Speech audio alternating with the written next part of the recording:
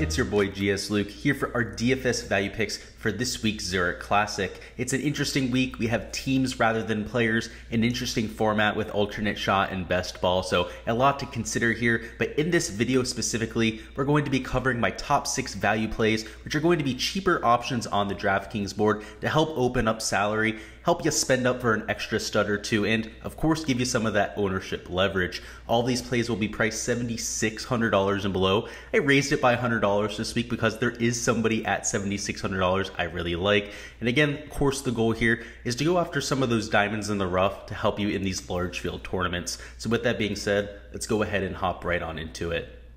All right, on the screen, you can see the Patreon projections. As always, if you want direct access to these spreadsheets, you know where to find them on my Patreon page. A link is down in the description for that. But the first value pick is going to be the combination of Kevin Kisner and Scott Brown at $7,600. I even bent the rules this week for the value picks video to go out and play. Just people who aren't coming in with the hottest of form. I mean, even Kevin Kisner hasn't had those flashy performances of late, and Scott Brown especially. This is somebody who's been playing on the Korn Ferry Tour for the last 2 to 3 months, has lost his status here. But if you take a look at their history as a pairing here at the Zurich Classic, you can see it's impeccable outside of last year. Last year they missed the cut, which of course was the start of the bad run of play for Scott Brown. Ended up losing his tour card there, but in 2019 finished 5th, 2nd place in 2017, 15th in 2018. Pretty much every single time they've played together, they've had a ton of success. These are two borderline best friends. You can see, you know, Kevin Kisner's been decent of late, particularly in some of these weirder formats like what we had there at the WGC where he made it closer to the end, but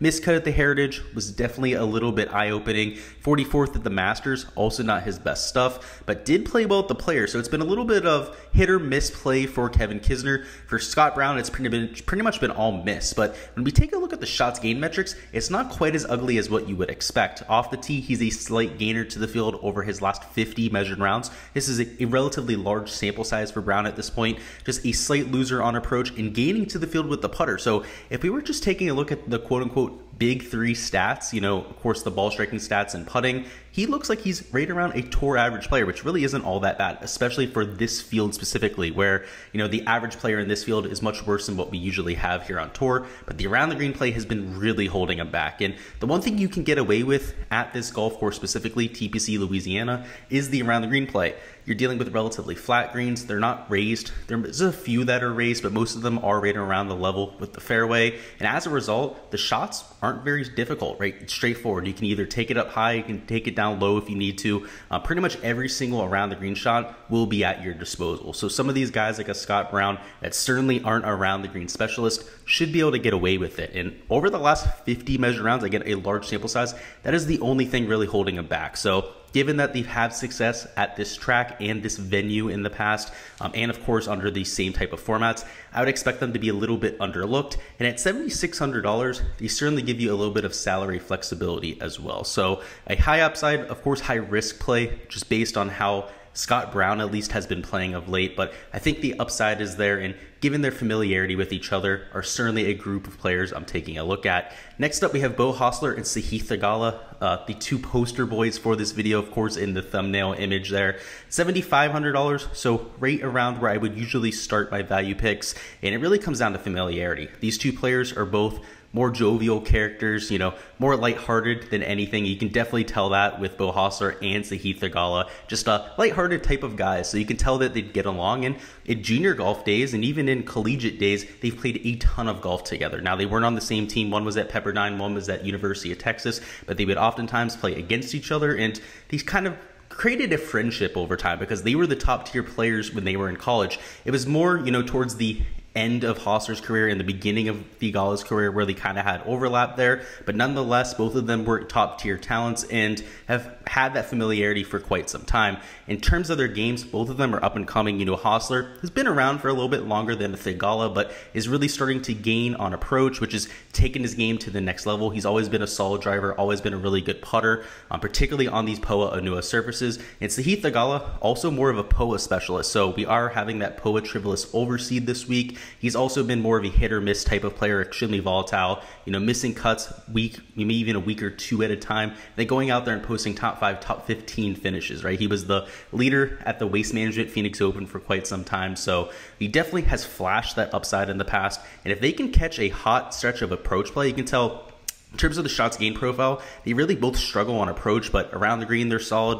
Bo Hostler in a really good putter like we talked about before, and both relatively long off the tee. That should play well at this type of venue. You have really large fairways. The rough, it is substantial, but it's not like what we had at the API or US Open or any of those type of venues. They should be able to get away with it. I'm expecting them to have a solid week here, and just up-and-coming players, paired together, this would be a great spot for them to go out there, finish top 5, or even win for the first time. So certainly like them there at that price tag, and think they bring a lot of upside to these large field tournaments. All right, and now moving on to our next group, that is going to be Aaron Rai and David Lipsky, another group of PGA Tour newcomers, right? These guys have just got their card for the first time this year, but both have impressed to this point, much like the group that we just talked about. First off, Aaron Rai has been very solid with the ball striking, and David Lipsky, even though he's been extremely inconsistent, he's been first-round leader a few times. He's cracked the top of the leaderboard more than once. The second place at Congaree makes a lot of sense for the Palmetto Championship, and of course, over the last month or so, has also flashed towards the top of the leaderboard a few times. So you're looking at two of the more promising up-and-coming players. In terms of their shots gained profile, when you combine both of them, average them out, right around a neutral player in every category but approach. That's, of course, where they're really going to make most of their hay this week, but off the tee, right around an average player. Same thing with around the green. That's pretty much what we're looking for, right? We're looking for complementary skill sets, guys that are gaining in one category where the other guy is losing. And then with the putter, a little bit to be desired by both of them, right? Losing right around 0.1 strokes per round when you put those two numbers together, which isn't ideal, but just in terms of their upside, in terms of if they can catch that hot putter, they could certainly do some damage here because, of course, gaining on approach, they're one of the few groups in this range that is able to gain on approach. You can see there's quite a few that are severely in the red down there. A few others that are gaining, where you can see the Joel Damon, Steven Yeager group is a slight gainer right there, mostly due to Joel Damon. But if you're looking for consistency from both parties, you're going to get that from this Lipsky and Aaron Rai group. Off the tee, Rai's a significant gainer. He was more significant of a gainer about a month ago. He went through a few event stretch where it wasn't really his best golf. David Lipsky too, he's not the longest off the tee, but he's certainly accurate. So if you have one guy in Aaron Rai that's going to be a solid gainer off the tee, and the other one that's at the very least precise, if they time up the holes correctly, making sure they use Lipsky on some of the shorter holes, planning accordingly, they should be able to take advantage of that. So I do like their chances here. Of course, it's their first time playing in this type of venue. In terms of the recent form, you can see Rai had a 29th at the Valero, Texas. That's good to see.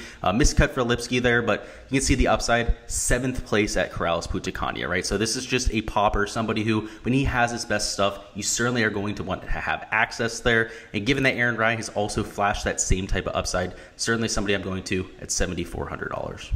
I also have my eye on the group of Matthew NeSmith and Taylor Moore. They're also at $7,400, and mostly NeSmith's ball striking and Taylor Moore's pedigree is what I'm betting on here. Now, if we take a look at Taylor Moore's PGA Tour stats, it has not been what we expected. He was one of the more consistent cut makers on the Korn Ferry Tour, but also a top 25 machine, which when you're taking a look at some of the more consistent players on the Korn Ferry Tour, that usually translates to success on the PGA Tour because we want these guys that are going to be consistent with the ball striking. And the one thing that's really held more back has been the approach play. You can see over his last 50 measured rounds, losing close to 1/3 of a stroke per round. Luckily, Matthew NeSmith is the exact opposite, gaining close to 1/2 a stroke per round. So in terms of a complementary skill set, I like to see that. They're both gaining off the tee, which is a solid from both of them. No matter who's driving, they should be able to get themselves in solid position. Around the green, they're a slight gainer in both categories as well. And the putter right around a neutral. So in terms of a shots gained profile, they're a very well-balanced, very well-rounded team. I'm not expecting them to go out there and bleed strokes in any one category.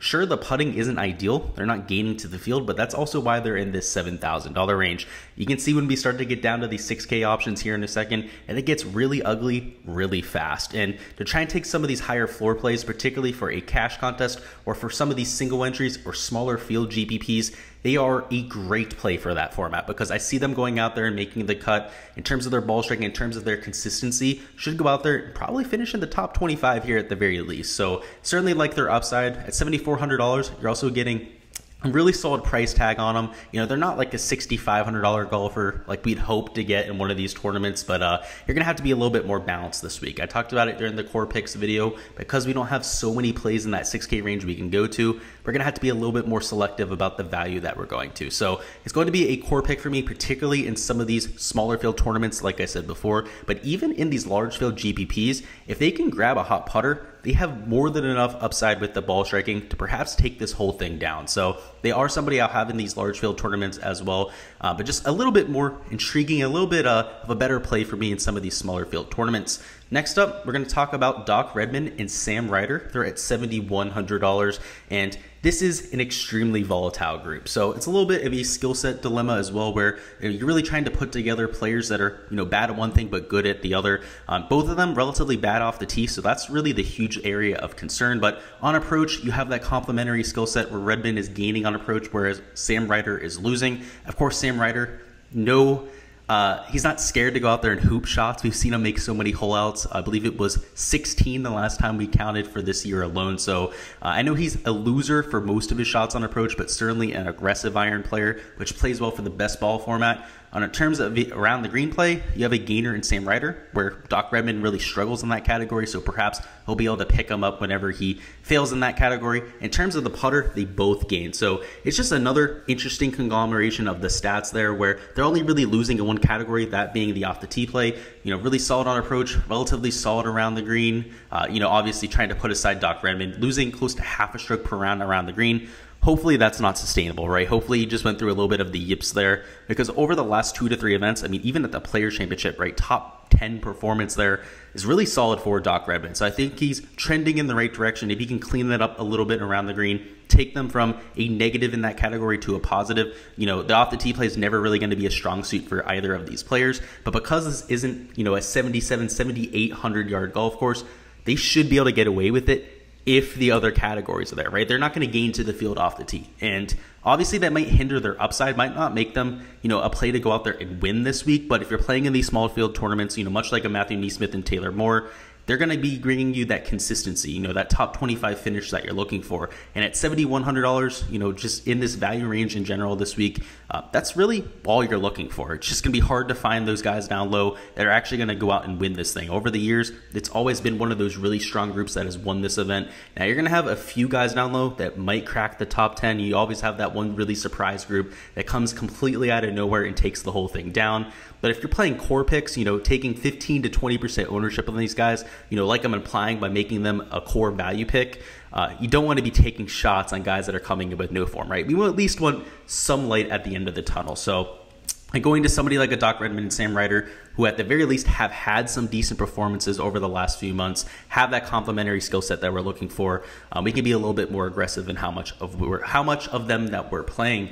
And now lastly, the last pair I want to talk about is going to be Alex Smalley and Hayden Buckley. Alex Smalley really impressed at the Corales Putakania Championship, almost ended up winning that thing. It was in contention for quite some time. And Hayden Buckley, particularly in the fall swing of this year, early on, Sanderson Farms ended up finishing second place there. Really impressed. Was the leader after the first 2 rounds there. The ball striking, he was gaining close to half a stroke per round off the tee and on approach. Has kind of cooled down a little bit. So if we take a look at the shots gained metrics, you can see both of them are still gaining significantly off the tee. In fact, they're one of the best groups in the entire field when it comes to shots gained off the tee. On approach, Hayden Buckley is still a gainer, but he's certainly calmed down from what we saw early in the year. If we were to include Alex Smalley's approach stats for the Corales Putakania, he would be a positive. So I'm going to count them as a positive in that category. Both of them are relatively solid on approach and off the tee. Around the green is an issue for both of them, but like I said before with Scott Brown, some of these other players that aren't the best around the green, you can kind of get away with it here, right? Even if both of them don't have their best stuff around the green, we're hoping that they're not putting themselves in trouble to begin with, right? We're hoping that the off the tee play and the approach play is going to give them a ton of birdie looks. And really just an alternate shot is where it's going to matter, right? They're going to have a good alternate shot round on Friday and on Sunday to win this thing, but it is certainly possible because their putter, while it's not a huge strong suit for them, they have been they've shown the ability to pop. At the Corrales Punta Championship, Alex Smalley went out there, gained a ton of strokes to the field with the flat stick. And then, of course, with Hayden Buckley and the fall swing, when he was in contention at the St. Anderson Farms, he made more than enough putts as well. So certainly pop putters, very solid ball strikers. And, much like some of the other picks we've talked about here, when they have that ball striking down, when they have that complementary skill set where both of them are just insanely good ball strikers, they're not going to put themselves in much trouble to begin with. And at a golf course with as flat greens as we have here at TPC Louisiana, I'm expecting them to, at the very least, get away with the around the green play. The putter might not necessarily cooperate. They might not make enough putts to go out and compete at this event. But at the very least, I see them going out there and making the cut, if not finishing in the top 15.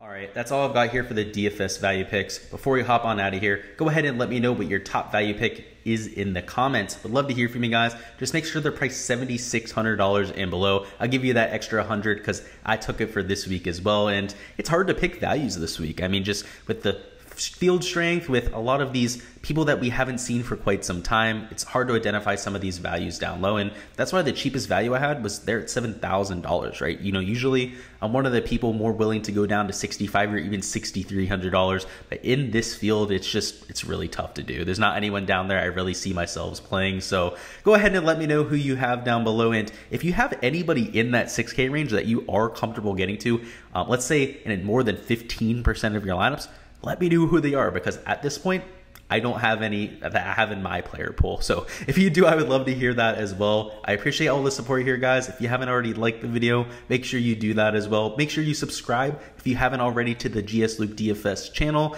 We're posting tons of golf content, whether it's for Draftkings, prize picks. We have showdown content, course breakdowns, pretty much everything you're looking for in terms of golf, at least fantasy golf content, right? So I appreciate you guys. Again, thank you for stopping by, and I'll see you guys next time.